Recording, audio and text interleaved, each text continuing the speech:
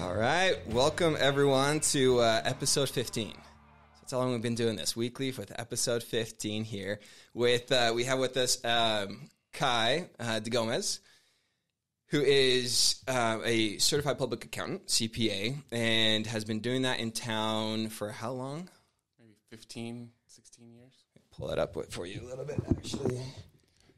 Like we always say, I'm a better mortgage banker than podcaster.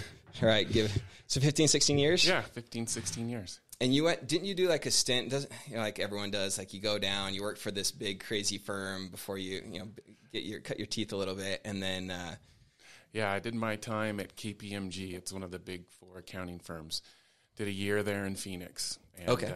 Yeah, you're just a little ant, but they work you to the bone, and they plan on you leaving.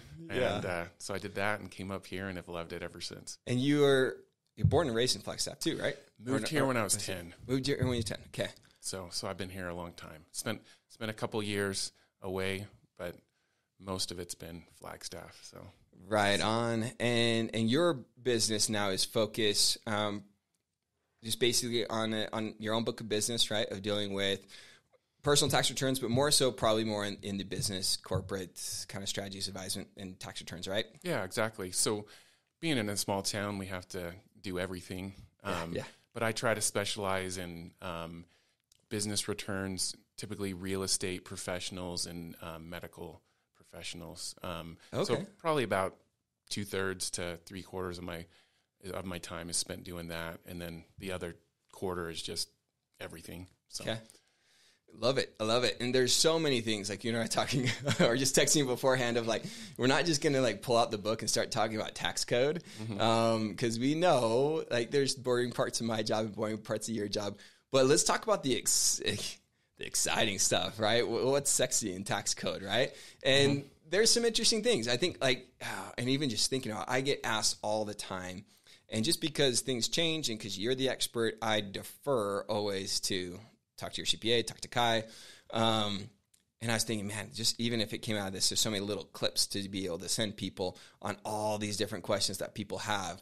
But maybe starting big in general, you and I have talked about before that at least current tax code really seems to favor people that buy and invest in real estate. Whether that's, I don't know. I guess I should let you talk there on it. Is that still the case? And why do you think that is? Oh, yeah, no, it definitely is. When I remembered I had your podcast, and I was like, man, if we're going to talk about basic taxes or changes for 2022, they're all downers. It's like we had all these changes for COVID so you had increased child tax credit, dependent care credit, better charitable, more things, those all expired. So as of 2022, we're back to the old stuff. So it's like people are going to pay a little more. So when you said, we're going to talk about real estate, I'm like, okay, that's great, because real estate there's still great benefits to be real estate investors. When we look at stuff that's in the news, I don't like to get political or anything, but you see you hear, how does Donald Trump not pay income taxes for, I can't remember, 75% of the years they looked at his tax returns, he didn't pay any taxes. I have real estate investors that are in similar situations where they cash flow a lot of money every year, but their tax liability is really low. And that's because of there's a few big benefits in the tax code for real estate investors. The first one is depreciation. So when we look at any real estate, typically we always buy real estate because it's going to increase in value. That's the number one name of the game. If you can get your property to cash flow, even break even, you're making money, because typically you're paying down your loan and then your property's going up in value. But for tax purposes, we get to say that property is decreasing in value. So that's going to save you taxes there. And so that's one of the great benefits of real estate. The other benefit that we don't really hear a lot about, that a lot of real estate investors take advantage of, is debt. So a lot of times we get in a situation, if you're a stock investor and you have a great stock that you like, that you've had for years, you've made a lot of money on it, and you want to diversify, you need to sell that stock. And that's going to create tax liability. On the real estate side, you might have that same situation where you have a real estate property that's increased in value. You've made a lot of money off it, or maybe you haven't paid a lot of taxes in it. Maybe it's doubled in value. Well, you could refinance and take that equity out and buy another property, and that's all non-taxable. Or you could do a 1031 exchange where you sell the property, buy another property, and not pay any tax. So, but with those strategies, instead of being where I bought Apple 10 years ago and now I want to do something else and I have to sell it and pay taxes, on the real estate side, well, let's just borrow against it and buy more real estate. Or let's sell it and do a 1031 exchange and buy different properties. And between the depreciation and then borrowing against refinancing your properties and buying more, you can go years without paying significant taxes on your real estate. And that is just a great benefit that a lot of people don't realize. Yeah, it's that's why I always love talking to people that are smarter than me. And whenever I sit down with you and then understand all these different, like, I get really, really excited about real estate on the front side of things, right? In the sense of like, hey, buying an investment, seeing a check come in for rent is exciting. But then knowing, like, if anyone sit down, it's this time of year is when we're talking to Kai here, and you sit down and you look at your W-2 and you see that, wow, regardless of the income bracket that you find yourself in, the federal government takes their fair share. And I don't care to get into like ethical conversations of like, should people be paying more taxes or should they just pay to what the law requires, right? And yeah, ultimately, if you are not educating yourself on the system and working your best within it to maximize your best for yourself and your community, I don't know, that's going to be my standpoint on that one, right? And to where, but yeah, again, I get really excited on the front end, but to hear all the different things to say, hey, here are ways that you can utilize this tool to create and generate net worth and wealth and cash flow, but that it allows you to minimize tax burden. It's pretty awesome. Oh, yeah. Yeah, no, it's fantastic. A lot of times when I do a tax return or I invest in real estate too, I look at the end of the year and I do everything I can to reduce the income. And I always, at first, I have that feeling, I'm like, why isn't there more income coming off this? And then I have to step back and say, okay, if I add back my depreciation, the improvements that I wrote off, things like that, I have great cash flow and it shows income. But I want my tax return to show a loss. And so it's fantastic because you are generating income. Your property is increasing in value over time. So your net worth is going up significantly through these investments. But when you look at my tax return, I'm losing money on my real estate. And so it's a great deal. And so it's just one of those ways that even gives you more cash flow to invest more in real estate. And there's some win-wins there for like even this last year. If you ever really want to know, a black light will help you really know how bad that the carpet in a townhome is cat piss saturated. I don't know if I can say piss on a podcast, but I just did. And so yeah, we had some tenants that had a cat they shouldn't have had. We get someone to blacklight and see how bad is this, and it was bad. I think they said like 70% urine saturated carpet. And so and we. With the timing of everything, actually the new tenants were already in there, and they were there when he blacklit it, and I was like, well, I'm not going to try and sell one on anything. I'm like, it's not 100. But, so there we are. I'm in a position where I want to improve the property. For health, safety, and just for the livability for these tenants that are paying good money and Flagstaff rents here. And but I'm incentivized to do that, right? Of saying, hey, yeah, I'm not making money in expenses, but it gives me some incentive to say, hey, I want to keep this slumlord mentality. Can only it's not the big picture game, right? Of keeping the properties up, improving the properties, that you have incentives to do that, and so that's cool as well. Yeah, no, exactly. Whenever I look at real estate, I always think of cash flow. And that's what when a lot of times when my wife has gone in and look at properties, she looks and is like, oh, I'd like to change this and change that. And I'm like, honey, we're buying cash flow. And so we like when you say carpet, luxury vinyl flooring, that's what we have in everything. So we don't ever have to mess with that. Yeah. But we put it in, it looks great. And it lasts forever, and then you don't have the cats or dogs or problems. Yep, that's in there now. Exactly, yeah. And so hopefully you don't have to deal with that in the future. But when I look at it, we always want our properties to be in great shape because that's going to give us the best cash flow. Yeah. But then when we make those improvements to those properties, we take advantage of the tax code and we write those off to every extent we can.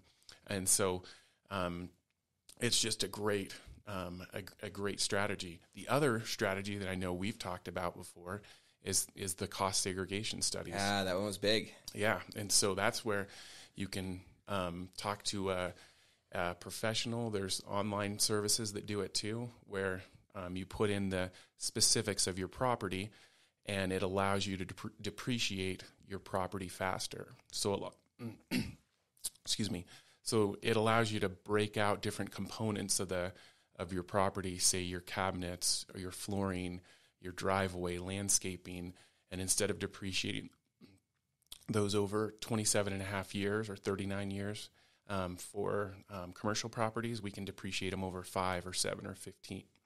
And so it's just a great tool that you can use to reduce your taxes. Absolutely. Well, we kind of jumped right into it, but maybe for some big disclaimers of we realize everyone's situation is very unique. Call Kai, right? There's the legal disclaimer on we're going to talk about some things, but doesn't mean that all things work or are applicable to you here. But with that being said, I wanted to again, everyone, I am a mortgage debt professional, not a tax professional, so I'm going to ask a lot of questions that hopefully people have on these types of things to where. If someone is saying, okay, awesome, I have all this depreciation or I can accelerate this depreciation, but if someone is, working and playing that loss game where essentially they keep reinvesting in the property, they got expense, depreciation, so they're really not showing income and they're not taxed on that income, does that offset other incomes that they may be receiving, other W-2 income, interest or dividend income, self-employment income? How does that work? Is there any real estate carryover loss? So it depends on the individual's situation. So typically, real estate income or loss is considered passive income. So typically, passive income will not offset your ordinary income, your self-employment income, your W-2 income. If you actively participate in that rental where you're the manager, you're doing the repairs, overseeing that. If you make under $100,000 or under $150,000, there's a possibility you can deduct some of those expenses. If you're over $150,000, typically those expenses are going to get suspended. But that's not necessarily a bad thing because a lot of times when we look at other investments that generate income, we're paying taxes on that every year. So sometimes in a situation where if you purchase a new property, you do a cost segregation study, build up a loss, you'll have that loss and it might carry over for 5 or 10 years. So the next 5 to 10 years, there'll be no tax liability. You might, say, generate a $50,000 loss the first year. Well, if you have $5,000 to $10,000 worth of income for the next 5 to 10 years, that it's going to be 5 to 10 years before you use that all up. And the strategy I like is if you can buy a property every 2 to 5 years, well, then you can build up a loss, and then you use that, and then get another one and build up, and so you can go multiple years without paying any tax when you do have positive cash flow from the properties. Gotcha. Yeah. So basically, you don't lose depreciation. You just depending on income bracket, typically have to keep it within the real estate world. So one property's losses can offset another property's gains year to year, and then you're carrying that over to then offset additional years. So just playing that strategy. Summarize that correctly. Exactly. Yeah, exactly. So the income from one property can be offset from the loss from the other, and so. Yeah, I know you can play that game where over time you can build up those losses, use them through, and then buy another property and generate some losses. And so it's a great deal because, like I was saying, if, in 5 years, if this property's doubled in value, you can pull out that equity, buy another property. And so it's one of those things, at least me personally, I don't look to make monthly cash flow off real estate right now.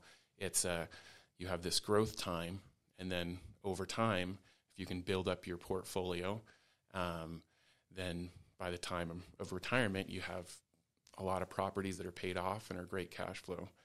So, and then the idea with that as well, just generally speaking, is that you're then at a time of retirement, or as you phase out income, your W-2 income or self-employment income, or basically if people aren't just solely, because I'd say it's probably more often than not that you have people that and real estate is I guess I should be careful on generalizations, but real estate can be most of the time like a side hustle, right? Majority of people have it as a side hustle. There are certainly people that it's the main gig. But with a lot of people having it as the side hustle, saying, okay, your main gig is now dropping down, your tax liability there is dropping down. So all of a sudden now you hopefully are in a different tax bracket and then start showing, you're getting that real estate income. Is that? Yeah. And yeah, exactly. The idea is most real estate investors it's going to be their side hustle. They're, typically their plan is to build up these assets while they're working at another job, and then once they hit retirement age, they have these properties that are going to generate a great income, and hopefully everybody's diversified. You don't want to be 100% in real estate. Or 100% in the stock market, or everybody's mix is whatever they're comfortable with. Sure. But real estate they're just great assets in retirement too, and that's what's great about real estate is you can grow as you purchase your properties and pay them down. You can pay little to no tax, and then once you hit your retirement age and start pulling money out of them, they're great assets for retirement too. A lot of times, for the stock market, we hear that you can only pull out 3.5-4% of your stock portfolio a year to be able to have money 20 to 30 years out. And those excuse me, and those analysis that show those 3.5-4% withdrawal rates, typically once you hit 30 years, your portfolio is going to be down to nothing, or it could be pretty minimal. With real estate, typically we can pull out 5 to 7% of the value of the real estate in cash flow, and that real estate continues to grow over time. So when I look at real estate in retirement, if I put in $100,000 in some real estate, I would expect to get maybe $6,000 a year from that every year. And typically rents increase with inflation. So that's indexed to inflation. And then over time, the real estate increases in value too. So if it only increases 2% a year, in 30 years, that real estate might be worth $200,000 or $300,000 that was originally $100,000. Where in our stock portfolio, we have that $100,000, we can take 3.5 to 4% out of it. And then in 20 to 30 years, most likely it's going to be down to zero. most of those, when they do those analysis, they have that withdrawal rate, and they say, okay, if you have a 4% withdrawal rate in 30 years, you have a 95% chance that you will still have money in the account. And so, but there's still a 5% chance you have nothing. And so in these real estate models, when you take out 6%, you're just taking out cash flow. You're not pulling away from the principal. So, so I mean, when you look at real estate, it's just fantastic. It's work. It's work. It's work it's going over the tenants and dealing with the cat piss. But but it you know, that's where I laugh at. We got to fight the IRS, and now they're 87,000 new agents with their guns. We won't go into all that. To where it's, you know, you said they categorize it as passive income. I was like, no. I try and tell everyone that, and is that, hey, that's a bit of a misnomer, right? Mm-hmm. It's not a full, well, depending on your portfolio and what you're doing in short term and long term, like it doesn't necessarily have to be a full time gig, but passive is not a good definition of it. Yeah. But that's where I think one. So again, a couple other rapid fire questions here, just because I know a lot of people. They don't think about the tax piece to it. And this last round, like last couple of years, right? I had how CPAs calling me saying, "Hey, we're missing the 1098, right? Mm-hmm. We're missing the reported interest because there's got to be more interest on this." Uh-huh. And you know, and sometimes as mortgages get sold and things, maybe there was a 1098 missing. So sometimes they're right, but probably more often than not, CPAs were calling, and I was doing the math for them and saying, like, at a 2.5% rate, that is all the interest, sir, like, or ma'am, you know, like that's it. And so that's you know, and we won't go into all the, you know, itemized, non-itemized, and interest. Well, I guess that plays into people knowing if you hit a certain tax bracket and you have the ability to itemize based on, you know, charitable contributions, all these different things. So if you're itemizing and then utilizing that interest deduction, that the interest deduction alone didn't really help you out a whole lot if you refinance in the last 2 years and you're really having to have like pretty hefty large debt at a 2.5% rate to even have that help you itemize, right? Oh yeah. No, I remember back in the day, 10 years ago, you would see mortgage interest you would just expect here in Flagstaff with high property values, you'd expect to see $20,000 to $30,000, $40,000 in mortgage interest. And now with these super low rates, I mean, sometimes you see people with $8,000 in mortgage interest and you're like, where's your other 1098? Yeah, I know exactly.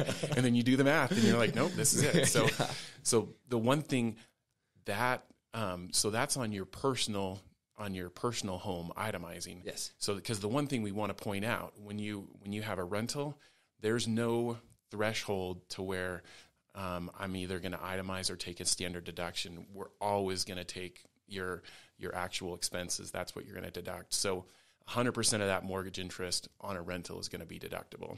Awesome. So, and then, on the, right now, and you're just probably, I know you just said the season's just barely kicking off, especially right now with all the snowstorms. No one's going out there to say, I want to brave the storm and do my taxes. Like says no one ever, right? Yeah. But so do you anticipate that a lot more people will be itemizing given the higher rate environment and that there's actually a net benefit to people? You know, the silver lining of higher rates, right? Yeah.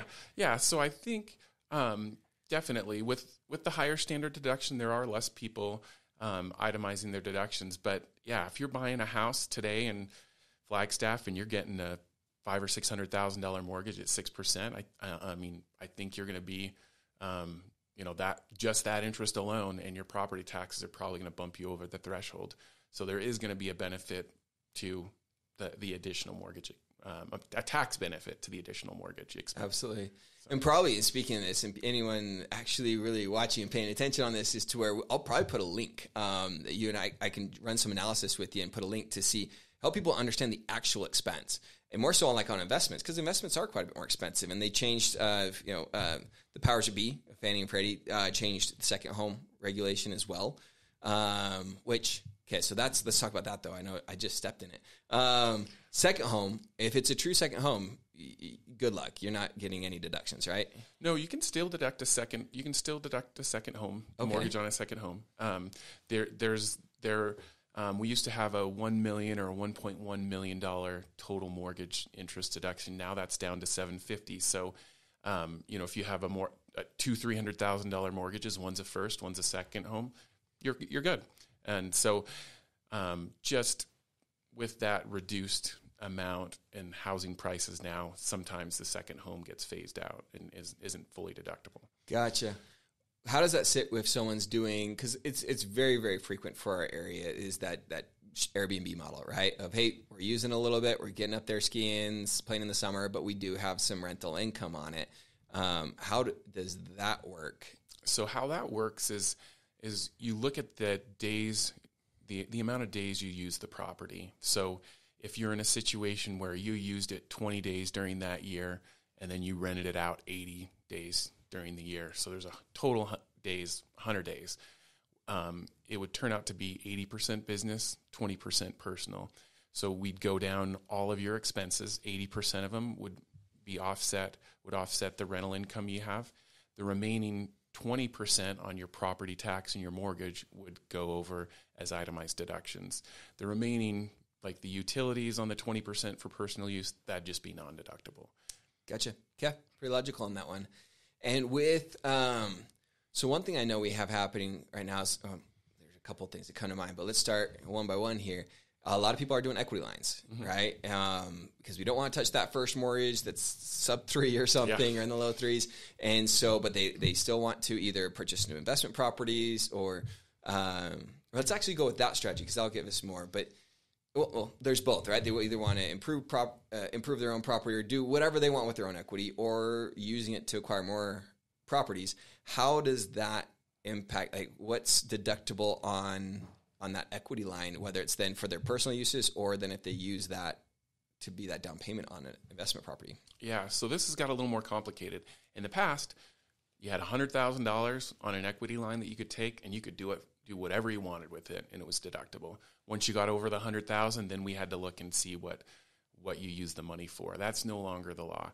Now, if you take an equity line on your property and you want to improve your property, it's deductible. If you don't use that equity line to improve that property, it's no longer deductible as an itemized deduction. Now we got to look and see what it was used for. So if you use that equity line to buy a car or a boat, non-deductible. If you use that equity line for an investment property, now it would qualify as investment interest. Or mortgage interest on that investment property. So even though it would be secured on, say, like a primary residence, you would be able to tax-wise line it up with the investment property and 100%? Yep. Say if you took $500,000 and you use that to buy an investment property, you would need to keep really good records to show. The IRS calls it interest tracing rules. So you'd need to be able to trace that money. So if you took $500,000 out and that goes directly to the title company or it goes into a bank account, and then you write a check the next day for $500,000 for that investment property, we can trace that. And now all of a sudden that would qualify as an interest expense on the rental. I want to point out though, if for the second homes, I get this all the time. Yeah. And second homes are a pitfall on this. Okay. So we have the situation where someone's like, oh, I'm going to take out $100,000 equity line and I'm put the down payment on my second home. In between all the mortgages, I'm under $750, so everything should be deductible, and that is definitely not the case. Ooh. So with the second home, the debt has to be secured by the second home. So typically, when you're going to do that equity line on the first home, that debt's going to be on the first home. It's going to be for the second home. You can't mix and match on those, okay.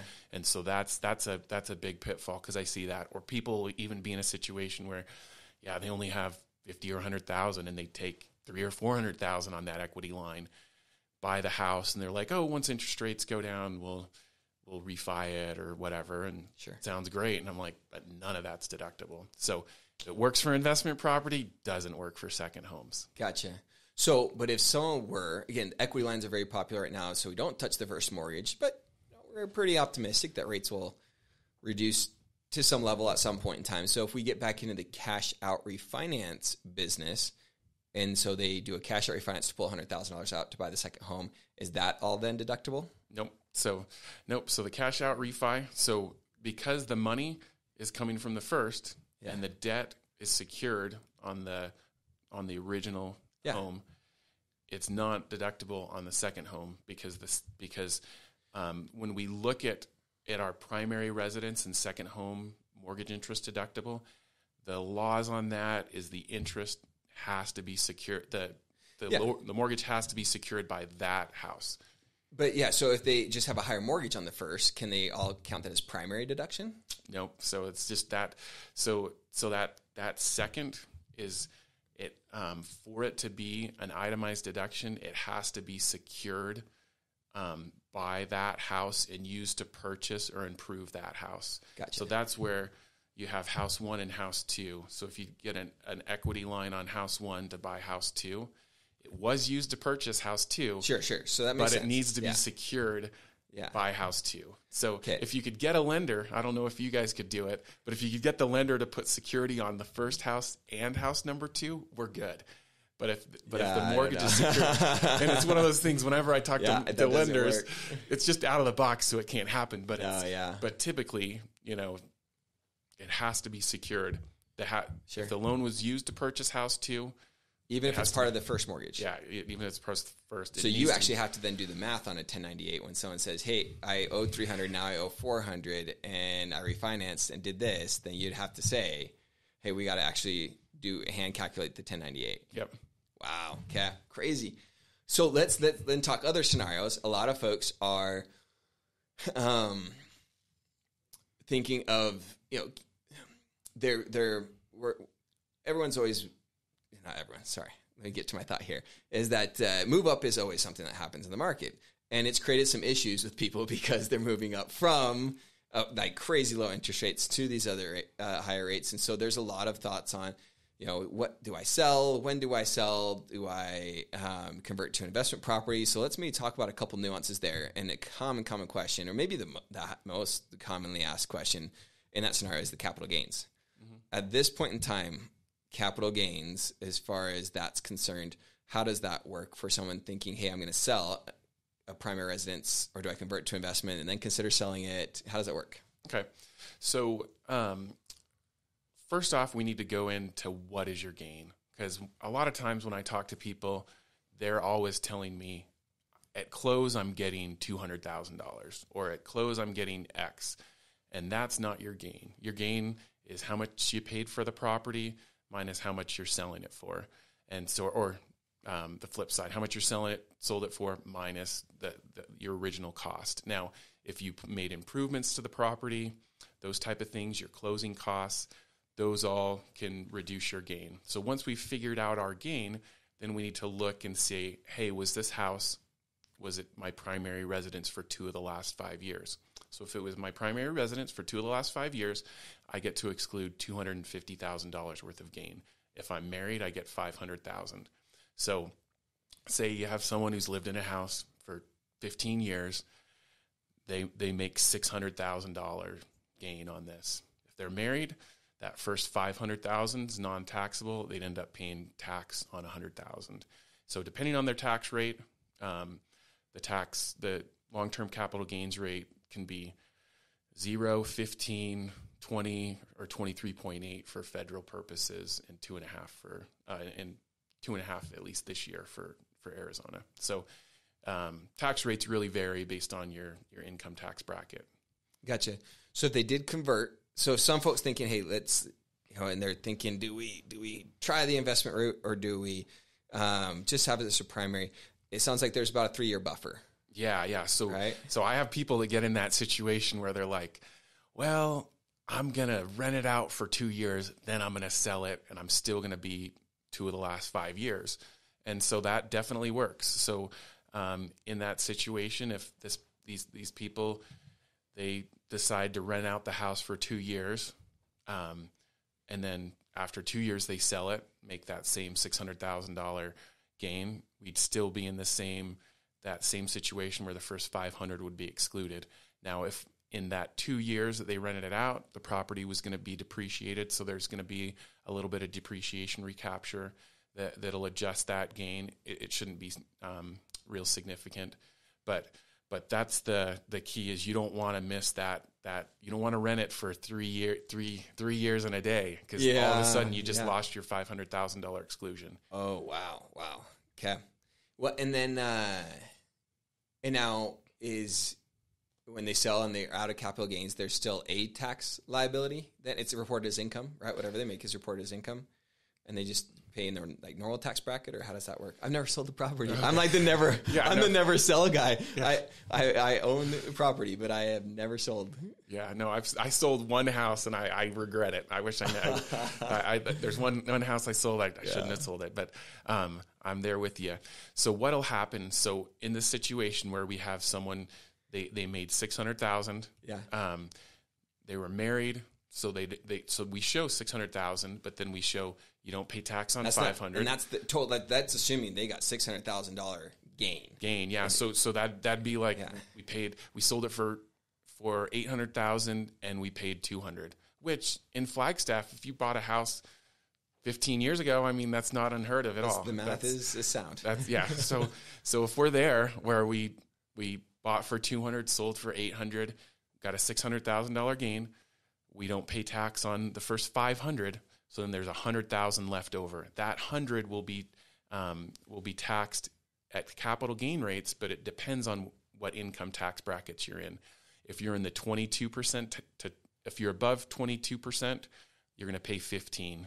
If you're above, if you get into the higher tax brackets, you might get bumped up into the 20% tax bracket, which hits at $400,000 or $450,000 if you're married or filing joint, and then above $250,000, you'll get another 3.8% for the net investment tax that pays for Obamacare. Gotcha. So on that 500 sheltered, you pay zero income tax. Zero. There's no tax on that. That's amazing. Yeah. So if you're in that situation where you paid $200,000 and you sell it for $700,000. And there's that $500,000 gain, there's zero tax on that. So that's a good deal. Yeah, which then for a lot of folks knowing that you're not going to be penalized to move up or move out. And that's a pretty generous, I mean, again, what is 250 individual and then 500,000 married? Yep.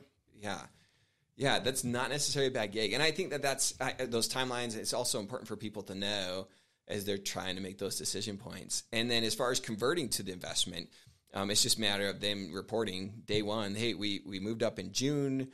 We now started, here's the lease, or here's what we started doing in June. And then that's where you work to then start depreciating property like at that time, right? Yep. Yeah, exactly. So and that's one thing. There is everything being equal, interest rates being equal, everything. There is an advantage in that situation where if you're like, oh, I have this property, I paid $200,000 for it. It's worth $7,000, and I'm going to convert it to a rental property, and I want to rent it for the next 20 years. There is an advantage to selling it tax-wise, because if you convert that to an investment property, your cost basis is $200,000. So if you decided, hey, I'm going to sell this for $700,000, and now I'm going to buy a $700,000 house, you have a $500,000 gain, you pay tax on zero, and then the new house has a $700,000 cost basis. So now all of a sudden where you have that $700,000. So everything being equal, mortgage rates being equal, you are going to lose out on some closing costs, if you use a realtor. But when you think $500,000 paying tax on $500,000, even at 20%, that's $100,000. So there could be a benefit to selling and buying a similar property. Yeah. Well, and that's a couple things come to mind when you say that is like, 3 years in a day or 5 years or 10 years, you got to probably I don't know, everyone's changes and their situation changes, but really to say, if you are not going to sell, that you better be holding on until you retire. Is that a pretty fair assumption? Yeah. For optimal tax strategy. Life happens, opportunities change, get it. But yeah, if you have an inkling that you just might get tired of the property, or you moved town or state or something, and you really think, am I going to be back here for it? Like, you better have some serious conversations with yourself in 2.5 years after you move. Yeah, exactly. So the tax strategy, I don't know if you've heard of this. They say the best real estate tax strategy is buy, refi, and die. And so, because I never heard that one. I love it. You never want to sell, because you get a tattoo. So you never want to sell. So the idea is you have this property.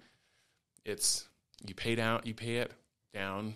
It's got great cash flow, and you're like, hi, I want to sell it and buy 2 properties. And it's like, no, let's just refinance it, pull some money out, buy that new property. So now we got 2 properties, and we have 2 things that are being depreciated. Well, once we hit 27 and a half years, your depreciation's gone.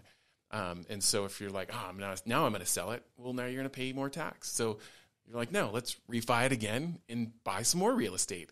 And then you just have that forever. It's a great asset in retirement because it's just paying you this cash flow. You're paying tax on it now. Yeah. You're paying tax on all that money. But then when you die, your heirs get the property. And what happens is, under today's tax code, that property gets stepped up to fair market value. So say you have this house you paid $200,000 for, and when you die, it's worth $1 million. Well, welcome to Flagstaff. Yeah, exactly. So you could be, I'm going to give this to my kids, a couple years before I die. No, that's the worst possible thing you can do, because then they get this property, you've depreciated, and so you're like, no, I paid $200,000 on the books. It might be worth $50,000 because we don't get to depreciate land. So maybe the land value is $50,000. So it's on the books for $50,000. If you go and sell it, you're going to pay tax on $950,000. If you die, which, if you love like really paying out money to our current government and to let them spend it however they want, if you really love that, then that is the strategy you should go for. Yeah, you should sell it. Quick disclaimer, sell it now if you want to give your money to a bunch of people that are randomly elected. Yeah. But yeah, if you want to keep your money to your heirs, then you do what? Yeah, so you keep that. The day you die, that the real estate is valued as of the date of death. So, or 6 months after, if whatever your executor chooses. So if it's worth $1 million on your date of death, it gets revalued at $1 million, and it goes down to your heirs. Now they have $1 million property. If they sell it for $1 million, they pay no tax. And if they want to keep it and depreciate it, all of a sudden now we're depreciating a property that's worth $1 million. So you can get in the situation if you're above the annual, if you end up paying estate tax, which I think this year it's indexed to inflation, so I don't always keep it, but it's $13 million per spouse. So if you're married and you're worth more than $26 million, you got problems. But if you got good problems. You got really good problems. Really good problems. So if you, something to strive for, Tamara, right?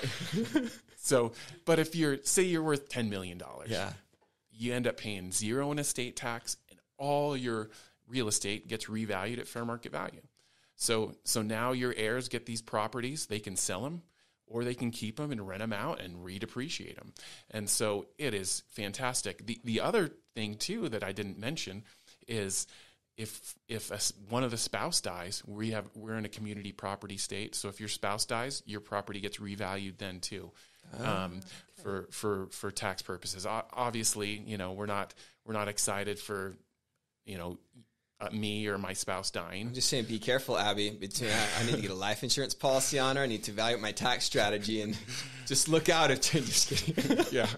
You're like, I don't want to pay tax on $950,000. Yeah. Boat accident. No, that was terrible. Okay. All right. We went morbid on that. But yeah. Well, does that change now? If someone has, as we talk about diversification of wealth, then something to say, hey, I'm going to have I can have $1 million property, or I could have $1 million in my 401k. Not that we're all thinking about our now inheritance and our death planning here, but does that tax differently, or is it still just all fall under that that's going to the kids? Does that have any? Yeah. So that has that's a big effect too. So real estate will get revalued as of the date of death. Money in a 401k will not. So if you left, say there's two siblings, okay, and there's a $1 million 401k and $1 million house. Yeah. If it's a free, you could take one or the other. You're going to take the real estate, because on the 401k, when you take that money out, you're going to pay tax on all of it. So the heirs, it doesn't get a step up in basis. So basically that 401k is worth zero to them tax wise. So every dollar they take out, they pay tax on. Where that real estate gets revalued, say at $1 million, they can sell it the next day for $1 million and it's all tax free. So that's the great thing with real estate. That's why what's our plan? It's the buy, refi, and die.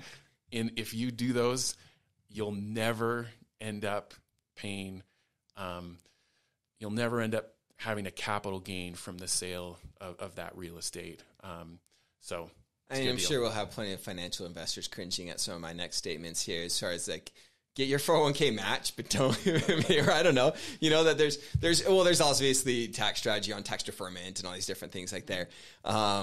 But that's really interesting to think that your 401k, your retirement strategy, I would assume a lot of financial advisors, and you and I really aren't in that specific area of expertise, but a lot of them are probably saying, let's drain that money first as far as inheritance planning, right? Of like, just use your 401k so the kids aren't paying taxes later and give them the real estate, right?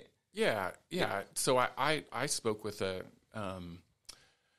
financial planner with a client a few weeks ago, maybe a month ago, and they were in that situation where they had more money in their 401k than they wanted. And when they looked at it, they were like, okay, we got to stop. Because we're going to pull, our RMDs are going to be really high, and we're going to have to pull that out. Your heirs are going to pay. So it's one of those strategies. Everybody needs to look at, should they be doing Roth? Should they be doing traditionals? I like to diversify. I always put some money in some tax deferred accounts every year, but I'm not putting lots and lots of money in those. Because my real estate can be tax deferred too, through the strategy we've talked about. And then we have all the advantages that the real estate has when we die, when we hit retirement age. But we don't want to have all our eggs in one basket. That's the flip side too.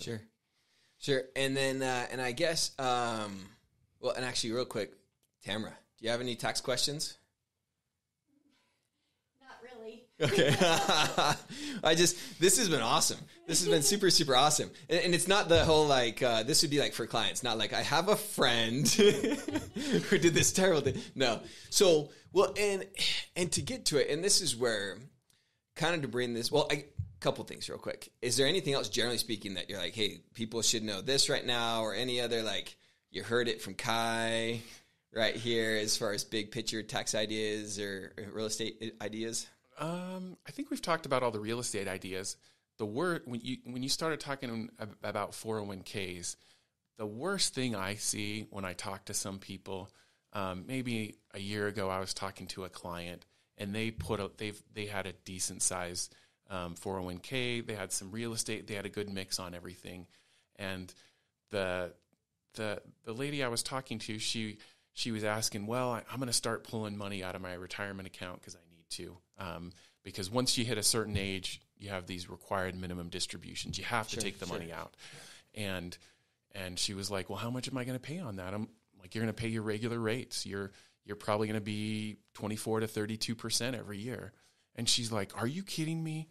She's like, when I was 25 years old and I started putting money into my 401k, I was probably in the 10 or 12% tax bracket.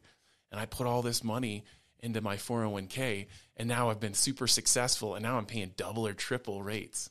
And so it's one of those things. I always look at people putting money in retirement is great. If you have a Roth and you're starting your career and you're in those low tax brackets, you probably should be doing the Roth versus the traditional. And when you get in your high earning years, maybe you need to flip and do the regular and not the Roth. Or maybe you need to do a little of both. But it's one of those things when you come to me and you're 65 and you're like, hey, what's the best strategy here? there's nothing I can do about it. Yeah. Because you've already done it. But it's one of those things, if you can diversify, maybe do a little bit of in your 401k, at least get your employer match. Maybe do Roth when you're in your early years when you're not earning a lot of money, maybe switch. And then with that excess money, put it in real estate or put it in something that you're familiar with. I mean, if you have no clue what's going on in real estate, you've never really done good, probably, I wouldn't say take the plunge just because, there's great tax benefits. Yeah, so. No, and that's where I always tell people the devil you know is better than the devil you don't. And that's part of my passion for real estate is I know, I've been working here for a while and I know Flagstaff real estate, right? Not only market values, but unfortunately I've learned way too much about the bones of houses, which I know you get into as well. But, I'd rather, redo the plumbing on a house than read a prospectus or whatever they call those things. Prospectus. Yeah. Prospectus that you get sent on, like, here's what this fund is now doing. And I'm like, I don't. Like, some people love that stuff. Some people guru out on that, but I don't. And I guess kind of to wrap things up then, I think that leads kind of in the – and this is a tricky one to set up as I'm thinking about how to exactly say this is – I'd say in my profession that there's a fair amount of people, and I think especially right now, just because of so many different market shifts and things, and on top of people just being very, very financially aware with high inflation and economic concerns, and in general, people are kind of self-selecting or assuming a lot of things, right? They're nervous to have conversations. They're nervous to call and see, well, could we actually buy that house? Could we actually afford it? And my guess is the same thing happens that you see a ton of people once a year, right? And then just like that 65-year-old, 12 months can still be a big difference where it's like, I had you come in and email me or ping me or, however they need to connect with Kai, that there is probably a pretty significant amount of people, and I put myself in that own category, we'll talk offline here, of like, they could have asked you ahead of time and maybe done some things or structured that could save them money. But they just kind of did things or looked online or talked to their husband's brother's cousin's uncle, right? And thought that that's like, oh, it worked there, but it should work here. I don't know. I say it's almost every podcast of statistics being made up on the spot. But what percentage of people do you think are talking to you that one time a year and probably could have saved money if they had connected, even if it was ever so briefly, prior to now it's tax time? Oh, so for someone who had a significant transaction during the year, yeah, probably half of them could save money if they talked to their tax professional before. I've had people, well, I want to buy this property and I just had this company that I've had for years and I decided to put the real estate in this. And I'm like, hey, that's a corporation. That's the biggest mistake you could have ever made. And they're like, darn. And I'm like, you could have called me up and we could have saved you, you could have hundreds of thousands of dollars, problem that you just created right here. So yeah, you always want to talk to someone, a professional, before it's too late. But, and don't, I have people that call me up. I have my properties closing today. I was thinking, about doing a 1031 exchange. How does that work? And I'm like, well, you probably should have called me up about 30 days before, because once you get that check, you can't do it. So it's one of those things when you're thinking about selling, or you got an offer, or you're making an offer, just give your professional a call, and they can steer you through what's going to be most advantageous for your situation, because everybody's different. Yep. And I'd add to that, and just in closing, that there is good, better, best with everything, right? And a lot of people, if you want to go online, that's good. Yeah, it's better than nothing, right? It's good to try and be educated. You want to call, we won't name any companies where it's like, hey, they jump into this profession for the 2-3 months a year to then work at it. Or there's the people like yourself that are in this day in, day out. It is your career, right? And it's, can we call it a passion? Can tax be anyone's passion? No. Saving taxes there you go. Yeah. And planning is what I love to do. I love to, I have a client, I just met with them yesterday. We sat down, we went through projections on some real estate that they were gonna build. We ran the numbers for the next 3 years to see how it would go through all the costs to send it to their banker. It was a big commercial property. So sorry, you don't do commercial. No worries, Chris. no worries. But that's the stuff I love. Yeah, because you get in the front before everything starts, and you can avoid all those pitfalls. And then, if everything goes correctly, this is going to be a multi-million-dollar property that is going to be a fantastic investment for this person and probably his family for years to come. Yeah. And so, you definitely want to give us a call on the front side, because you're going to, a lot of people are, I don't want to pay $180 or whatever to sit down and talk with Kai. And you're like, you could save a couple $100,000 down the road. And so it's definitely worth it. Yep. Well, I love it. Well, thanks, Kai, for being on here today. We'll put his information in the links below, and everyone be safe out there.